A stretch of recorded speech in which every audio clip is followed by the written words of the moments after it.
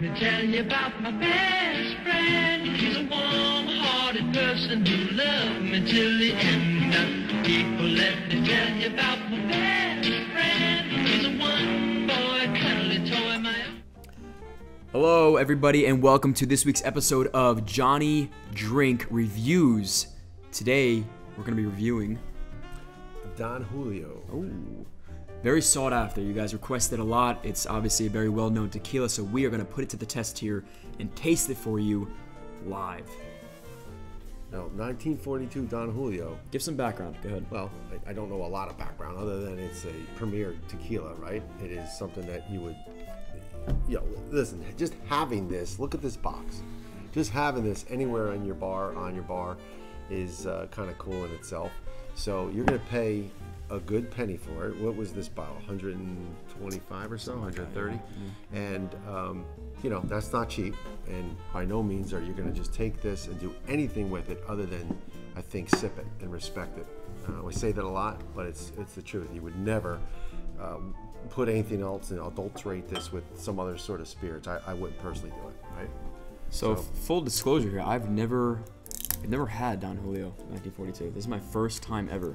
Shockingly. Really? We never had it before? Never. So check this out. Look how cool. That is a really cool bottle. And most people refer to this as 1942. Hence the 1942 on the bottle, right? But it's Don Julio 1942. Or just 42. Or 42. Right. So pop that baby. Let's get a little sound check on it. Smell that. That's cool. Now that in itself, that smells like tequila. That's inviting. It's like, come on in. It's telling me to pour you and make a closer introduction to my lips. Right. Yeah, there's a little bit. That's not a taste. That's for you. That's a taste. You want a little less? Like that? That's okay. Want to switch? That's all right. Okay, let's put him over here.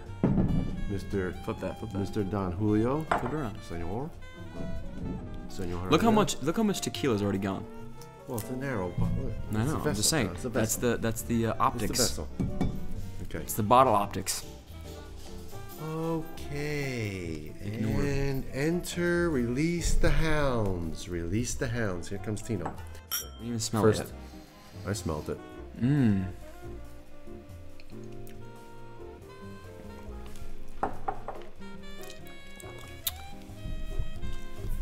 What are you thinking? Bit of a smoky flavor I taste. Definitely smoother than your regular cheap tequila, and way more flavor. There's a lot more to experience with this one. I have. This is. Ooh, and the smell is. It's very good. I mean, there's a lot of spice. There's a lot of spice undertones to this. I definitely smell vanilla. I taste vanilla. I do. And I don't taste the vanilla. I definitely smell it. This is a mature sipping tequila, and it's hard not to like. So I enjoy it. I give it the old thumbs up.